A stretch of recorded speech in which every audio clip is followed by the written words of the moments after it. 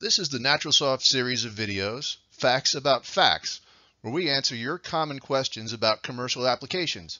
Let's take a look at one of your questions now.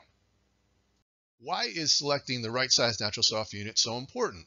Well, simply because selecting the wrong size is going to have an adverse effect potentially on water flow and treatment quality. For the most effective treatment, you want to base the sizing of the unit on flow rate, not just line size. Remember, bigger is not better with NaturalSof units, matching flow rate is.